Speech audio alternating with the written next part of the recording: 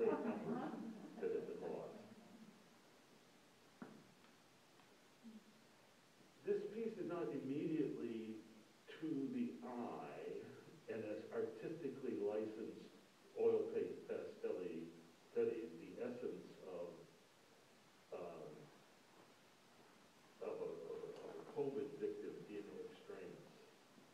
A mass of molecular molecules may be driving her almost mad. She, like Alice in Wonderland, in this image by John Tenniel, his timeless illustration for the Lewis Carroll classic, Alice in Wonderland, struggles, so they both struggle to escape her enlarging situation in 4 different places where her distraught body seems quarantined, that is, caught by the confines of the frame. So, you know, she's trying to get out of this, as is Alice in the White Rabbit's house here. She, like the British genius Francis Bacon's Pope, is both ensconced for viewing and veneration, and at the same time imprisoned in the frame and or notoriety. So obviously he can't get out of that situation, as our model here. She does not look just sourly surprised and puzzled like Alice, or hellishly horrified like Bacon's Pope, but she is a bit of a gigantic nightmare, bloated beyond all comfortable expectations and even initial fears. And we think of COVID-19 in those very terms. The lady is not a tramp. She is one artistically gorgeous pathogen.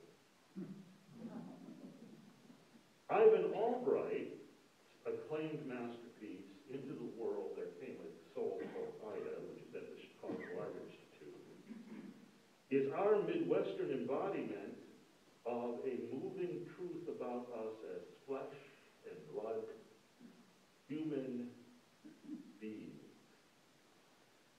She can be seen as a troubled, sad, vulnerable, even shocking depiction in truth color.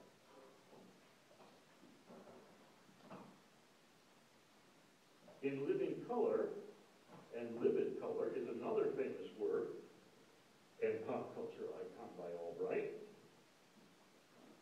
the portrait of Dorian Gray, after the book by Oscar Wilde.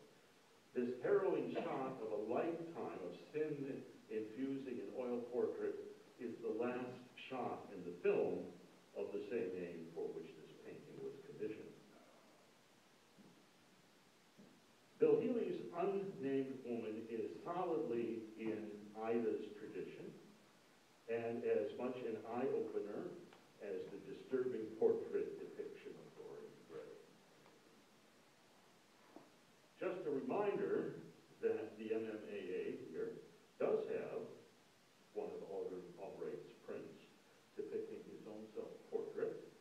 So he not only cast a cold eye on his mouth, he cast a cold eye on himself. And this was through the generosity of the Patterson family. Hetty, a popular Chicago school artist, Ed Paschke's work, stands in the sunny rotunda of the South Bend Museum of Art. She, like our COVID study lady, is in an off-color color. Here is unfortunate chartreuse. She coyly clutches to her bosom a green satin cloak that could fall off quite nicely. Her hair is mercurochrome red, as are her nails, and full body tattoos. But ultimately, she's a comic book or drag show study. COVID study lady has tons more resonance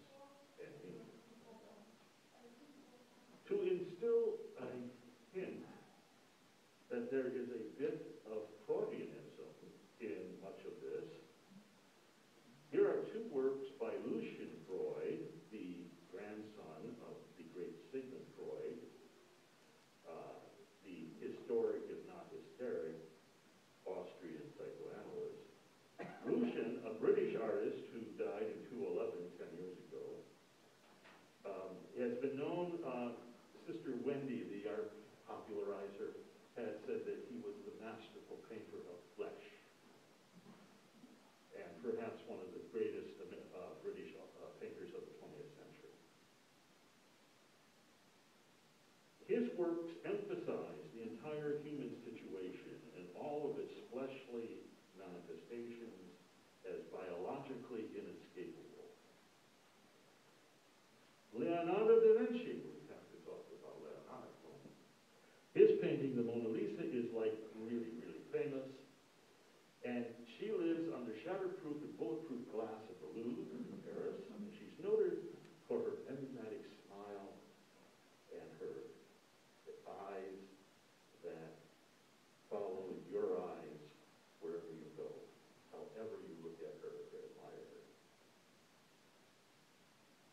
Bill's covet study deserves much the same close scrutiny that Mona displays, much more amplitude. I mean, I'm saying Covid's study displays much more amplitude, so to speak, than our Mona Lisa, but it is her face and its perceived attitude and message that merit our attention and rivet us with meaning. So today, South Bend-based Bill Healy, one of the founders of the Fire Arts Gallery in downtown South Bend, is a fittingly local artist to be honored for this masterwork, as fellow area artist Mike Slavsky considers it. Today, it joins the permanent collection of the Midwest Museum of American Art, representing American art in the time of COVID, even though she is not wearing a mask. Thank you, Bill, for this masterwork. We are very honored to be able to present it to the museum.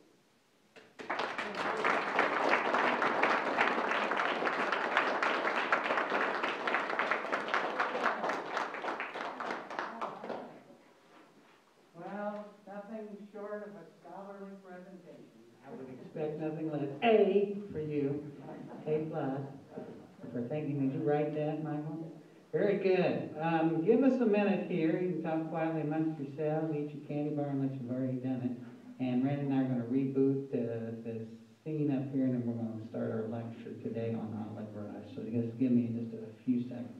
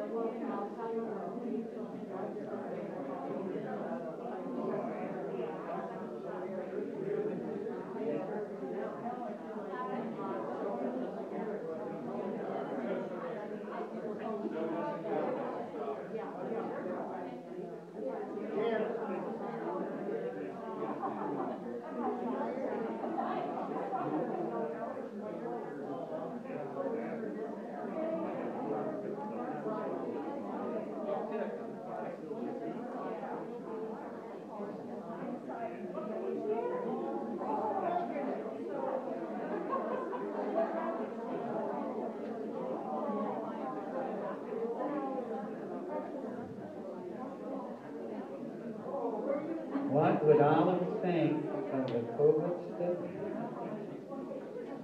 We'll have to speculate. And I'd like to present Michael, who can share with Bob this wonderful parting gift today for your generosity and your engagement with our intellectual mission. I thank you on behalf of Randy and myself and the trustees, putting Bill's work into the collection for all of eternity. Perpetuity will be important as a marker, even though that we think we might like to forget this. We'll never be able to forget this. This will always be ingrained with us, and we'll probably still be wearing masks for another year or more, maybe 2 masks. For those of you who don't know, I'm Brian Byrn, director and curator.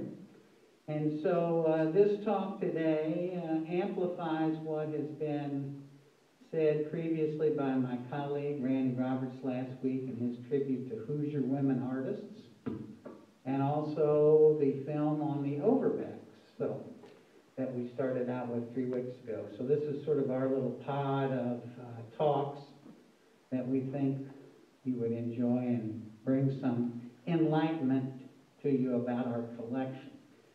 The unfortunate situation is that we have no examples of olive brush. You've heard me mention that if you were here prior to this talk. Our esteemed patron, Dr. Stephen Cohn, at one point owned 4, and a large one he had donated to his alma mater, DePaul University. So he's been tasked now with trying to find us an olive brush.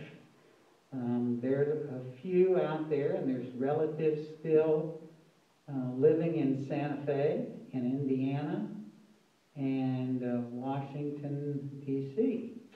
And so this was brought to my attention by another colleague searching out information on another artist. So when we post these emails and or when it goes to our Facebook or Instagram, you know, people read that and they see that and they sometimes come forth with the generosity of information. So who knows? We may end up with an olive brush down the road. They can get pricey, what I've seen.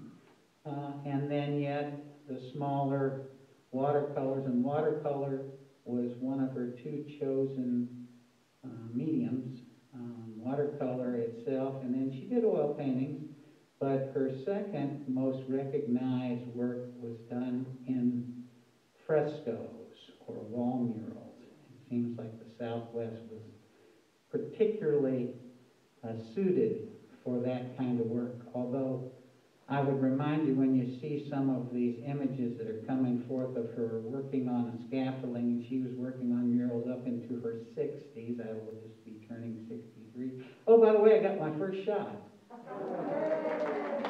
I get my second one, keep it. And I thought about that when she was 60 years old, hanging from these scaffoldings in these kind of heeled shoes with a scarf wrapped around it. It had to be oftentimes very hot in the Southwest, although it's a dry heat, right? Well, let's start and get through this. And I will say that my reportage today is based on 2 books and a little bit of internet research. And I received this book, and, you know, I read many monographs and biographies, some autobiographies on artists, and this is called Olive Brush, Finding Her Place in the Santa Fe Art Colony. It dates from 2016, 2017, so it's pretty current, and it's exhaustively and richly detailed, so much so that I can't even begin, and I've highlighted this copy, so if you ever have a chance to handle it or read it, you'll see that I line quite a few things out. Second book, and you can't talk about modern art or art in the 20th century Southwest, particularly Santa Fe and Taos, without discussing Mabel Dodge Luhan's enclave of artists and writers those are the two books. So Olive Rush was born in the 19th century. She lived to be 93 years old by the time she passed on in 1966. And why she's a part of our Indiana grouping of women artists, because she was born in Fairmount, Indiana. Anyone ever been to Fairmount? Raise your hand. 1, 2, 3, 4, yes. The home of legend James Dean. Also, David L. Payne, who was considered to be the father of Oklahoma, which Payne County is named after. Also, Bob Sheets, former director of the National Hurricane Center and meteorologist, as well as Jim Davis, the creator of Garfield, and Mary Jane Ward, who wrote the book The Snake Pit, which was loosely based on her life, that Olivia de Havilland gave the title role to in 1948. And so I kind of show you an aerial view and a downtown view because I've been to Fairmount. I've been to the James Dean Museum. I've seen his grave. And they have an annual James Dean Festival, or they did before COVID. And they have a huge, big, classic car drive-in. And the whole town is just, you can't hardly walk through it. And what was in the water in Fairmount, Indiana, you know, that subsisted there from the late 19th into the 20th century? We don't know. But Olive came from Quaker backgrounds, Quaker roots. So if you know something about the Quakers, and I can get with the Quakers, I once had a religious, what do you call it, survey. You know, you go online, find out if you're this or that. And it turns out that my belief structure sort of aligns with liberal Quakers and Mahatma Gandhi Buddhists and Native American spiritualists, shamans. So I thought, hey, I thought I just started out life as a Methodist. Okay, well, Quakers, and this is one of the creed that Olive Rush lived her life by. And Quakers rejected elaborate religious ceremonies, didn't have official clergy, and believed in spiritual equality for men and women. Quaker missionaries first arrived in America in the mid-1650s, and we know the most famous Quaker down there is William Penn. And I'm showing you a map of Indiana with some of the counties outlined in red, including Wayne County, which is down towards the center, which is where the Overbeck sisters live, and they have a little Quaker background there. And probably, beyond the film, why their mother didn't want them to marry was because you guys got in the way, you know, of their success as professionals. So Quakers believed in equal rights. They were pacifists, and they played a key role in the abolitionist movements and women's rights movements, those suffragists. So they believed that God resides in every individual, providing them the ability to discern the will of God. And that's the way Olive Rush lived her life, to do good and to do God's will. And she was born on this farm. Sorry, I couldn't blow that up anymore. That's called Rush Hill. So if you looked at that aerial view, and if you've ever driven to Fairmount or driven between Auburn and Fort Wayne, it's flat as a pancake. So if there's any elevation whatsoever, I guess you need to take advantage of that. So Nixon Rush, Olive's father, and her mother had 7 children, and Olive was the 5th in that lineup of 7, and a couple of them, of course, did not make it into childhood or even adulthood. Nixon Rush was a very famous Quaker evangelist, traveled all over the Midwest, was very well known in his day. And he and his wife, though, both embraced the idea of artfulness and of sketching and of supporting art. Quakers did not, generally speaking. They thought art was a frivolity. But Nixon Rush was kind of a maverick in that respect. And he had a yearning to be an adventurer, too, and he liked riding around and going to different towns and preaching. And so he is one of the 6 generations. Olive Rush can trace her lineage back to William Rush, the first professional sculptor in America in Philadelphia, and to Dr. Ebikeziah Rush, I can't remember his first name, who signed the Declaration of Independence. So it goes way back in American history. And I show you a couple little Quaker figurines. We actually have 4. We have 2 pairs like this in the Overbeck collection. So, and is it any wonder then that Olive Rush at age 16 was sent from Rush Hill to Richmond to study with, at that then Quaker founded high school, which later became a college, and we know it today as Earlham College. And the dean of the landscape painters in that part of the country was John Elwood Bundy. We have 2 of them up there above the dune scene. So you take note of that. And John Elwood Bundy was very taken with Olive Rush and thought she was sort of a prodigy, and encouraged her at the tender age of 16 and then 17 to show her work in national competition, or national shows out east. And that idea persisted and was again used about, or amplified by other successive artists like Eliphalet Fraser Andrews, known for short as E.F. Andrews, who was an American painter and portraitist. And after 2 years, or less than 2 years at Earlham College, she begged her parents, and somehow they found the money to do this, to send her to the fairly newly founded Corcoran School of Art in Washington, D.C., because she had a sister who'd married a doctor that they were living there, and so she had a place to reside. And so if I could use, I don't think that this, let's go back there. If you see the gentleman sitting, there's 2 gentlemen really sitting in the middle of this group of young ladies, and the gentleman, which is, he's a little bit older than what this engraving portrays him, E.F. Andrews, right there in the center. He's got a white beard, probably can't see it from back there. But Olive Rush is sitting to his right on the floor in a kind of a revered teacher-pupil space. Right. Mm-hmm. Why the preponderance of women students?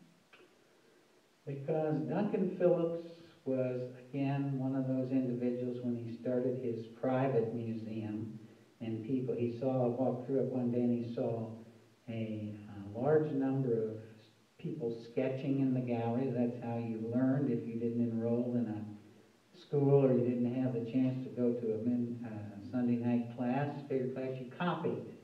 Yeah, and so he decided to start this school and eventually built a little building and attached to the Phillips Collection Museum, what became the Phillips Collection, and definitely wanted to have coeducational, because his wife was an artist. But this is not typical of the time. This is, again, around 1895. So it's starting to develop more, but more on the East Coast, more in New York, and particularly at Olive's next stop, which will be the Art Students League. You should see 2 token young men in the background. Yes, I think those are the janitors. So her next big, and I've got to move this along a little bit, but her next big impressionable moment and learning moment is when May Wright Sewell, who Randy mentioned, a great suffragist from Indiana, sent her a letter and had selected 2 of Olive Rush's watercolors to be included in the women's building in the 1893 World's Fair, Columbian Exposition in Chicago. So I'm just borrowing some images Randy had overlap with, and there's May Wright Sewell, and you never told, what did you say, Randy? You never told her no. And so And it was a huge educational experience for her, eye-opening, never to be repeated. And soon thereafter, 1893, 1894, she started studying at the Art Students League for 3 years, 95 in the winters of 95, 96, and 1897. And I'm showing you typical, then, classrooms at the Art Students League in that time frame. And the group at the right, the man sitting in the center, is Robert Henry, whom she knew. And she particularly liked George Lukes. I've left my notes somewhere else, Randall. But I was going to highlight in our collection the connections to be drawn are between the Ashcan School, which of course breathed the first social conscience into realist painting, and decided not to paint the rich people, but to paint the people of everyday life, people of the street. That would have suited her Quaker outlook. And of course, there is a class there of all ladies, and they have a nude lady there that's modeling for them. And then otherwise, to the top left, you see that you started out, maybe in your first year, just drawing from classic Greek sculpture, plaster cast of sculptures. And while she was there, she made contact with Harper's Weekly and started her profession in illustration. And so she was now starting to bring in money, so it wasn't just draining money out of the family coffers. She was adding, she maybe was even sending money home, and when she could, she went back to Rush Hill to see her mother. Her mother really wanted her to leave the big city, did not want her young 19-year-old daughter living in New York City by herself. But Olive had that gumption and that stick-to-itiveness, that Quaker kind of intrepidness to go out into the great forest of humanity and apply her sensibilities and to learn. Education was key in all these cases. Now, I know of artists that once they get their MFA, they think they've got it all made. They've learned it all. And we know for a fact that if you're an artist, you never stop learning. You shouldn't. And every day brings new challenges. And while Horace Greeley, that started the New York Tribune, was long since passed, she went to work for the New York Tribune and illustrated special supplements, and particularly images of children. And this went on for up until about 1899. Then she returned to Philadelphia. And in Philadelphia, I say she returned there because she went there briefly to visit relatives, a brother who was a doctor. And then she came back to live with he and his wife, Calvin. And this is kind of what Philadelphia might have looked like. It's no